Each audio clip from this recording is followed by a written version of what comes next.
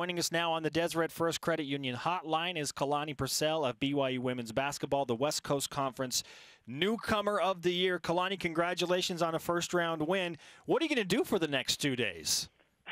Thanks. Relax? I'm not too sure yet. What do you do to relax? Go swimming, I guess. Is that it? That's just swimming? You just swim for 2 days? Well, it's nice, so okay. Make the most of it. Fair enough. Fair enough. Our Twitter question today is dealing with BYU men's basketball. We've been asking all of the fans across BYU Sports Nation that the Cougars will win by 17 plus if what happens. What do you think the BYU men need to do to win by 17 or more? I think they need to move the ball a lot, together.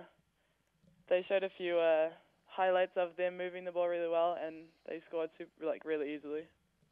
Sounds good to me. When they have moved the ball well, they have been better this year. Yesterday, you put up 19 points, 11 rebounds, and 8 assists, 2 shy of a triple-double. Did you have any idea you were only 2 assists away from a triple-double? No, I had no idea until me, Juddy, and Kenzie went into the interview room after, and he said that, and I was like, oh, cool.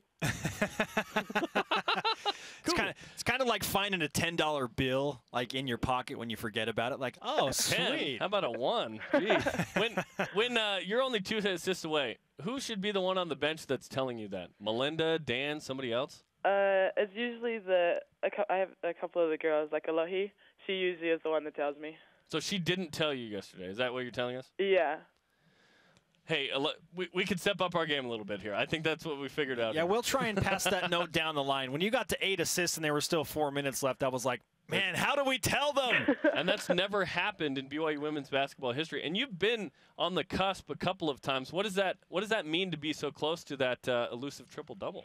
I think it just means that, it's that we, together as a team are playing really well. It's not just one person's taking shots. It's just everyone's, contributing somehow. You kind of seemed to flip a switch yesterday in the second quarter. It was kind of a slow start for BYU, but then all of a sudden you and Lexi really got going in the second quarter. Then in the second half really opened things up. What changed early in that game against Pepperdine?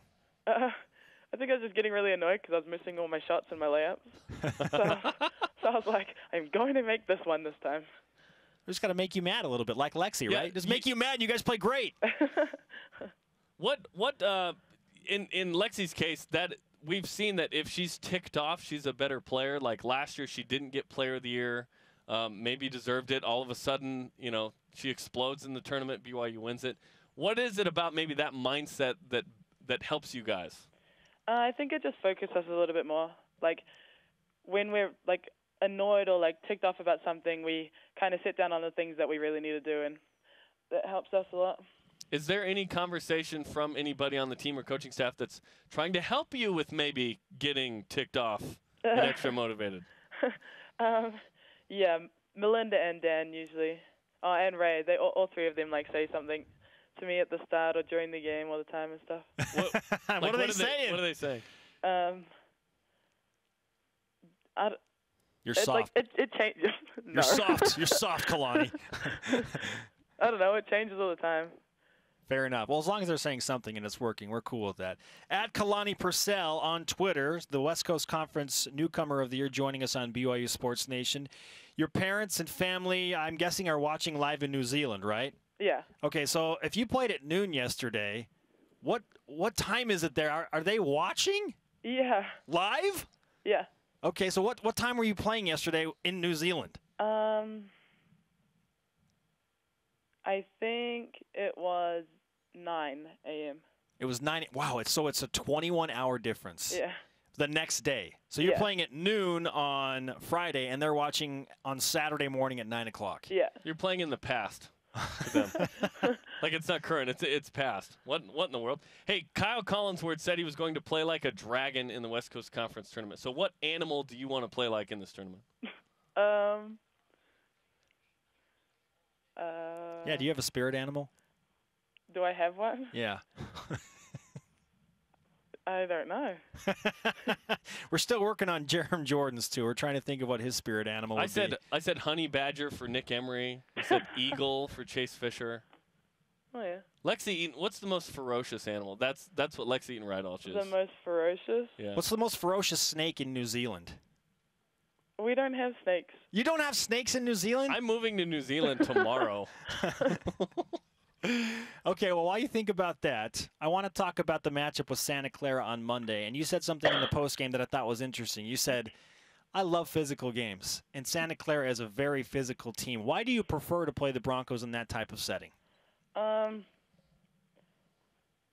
Well, like, playing a more physical game is just, I don't know, I think it's just more fun. Because you can, like, bump people around, I guess. You like to swing the arms a little bit, create some contact. Okay. I won't, hey, I'm not going to find fault with that. Kalani, after Saturday's game in Spokane, you guys were on such an incredible run, and then that didn't seem to set you back against Pepperdine. I was impressed by that. What was it about this week that made you guys so successful yesterday? Well, like, after the loss, it was, I don't know, it was kind of a wake-up call, I feel like. Like, it was something that was told us that we're not, like, an unbeatable team.